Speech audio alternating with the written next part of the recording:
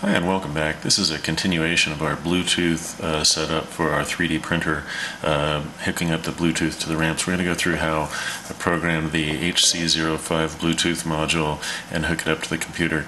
First step here is the module itself. Right here we've got it wired to an FTDI adapter. We've got positive and negative go to positive and negative.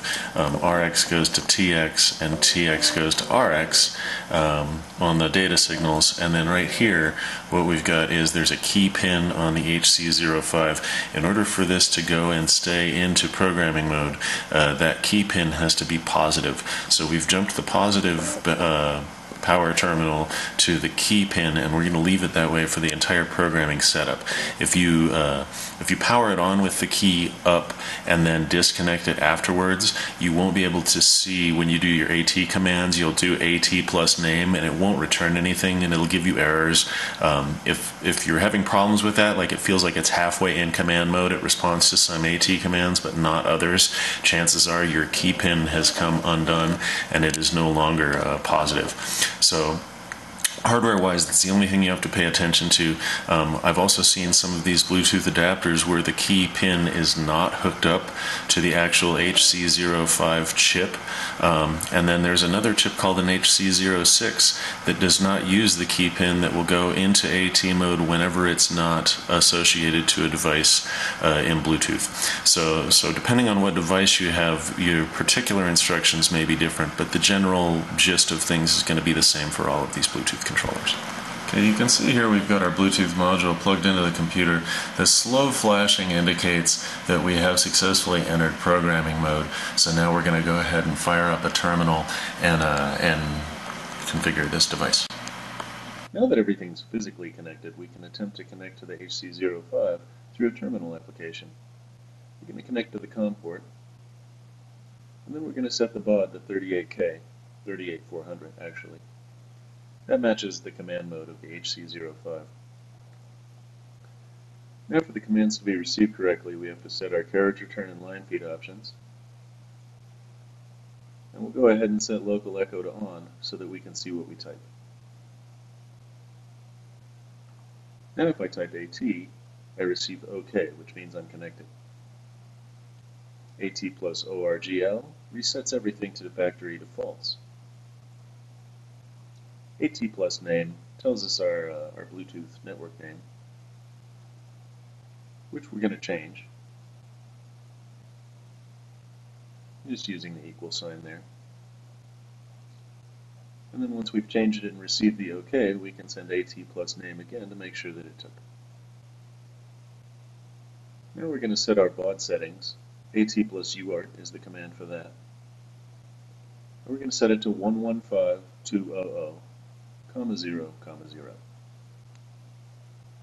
And we'll send AT plus UART again to make sure that took. Now we can set our password or PIN. You can set it to whatever you want. I set mine to 867530, which is the first 6 digits of the phone number in the song Jenny by Tommy Tutone. Now finally, once all that's done, you can go ahead and set the bind, if you want, to your Bluetooth address of your laptop. This step is not mandatory, but it does tell the HC05 which Bluetooth connection to prefer. Once all that's done, we're ready to go ahead and open up Arduino and make sure that we have the COM port set correctly in our Marlin firmware.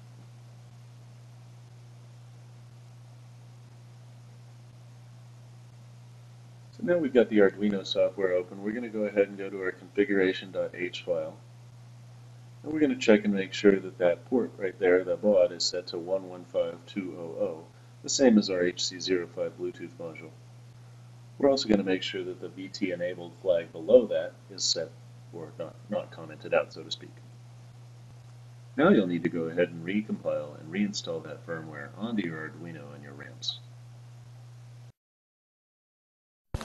Okay, we've got our Bluetooth module plugged into our RAMPS here, and we've got our 3D printer powered on.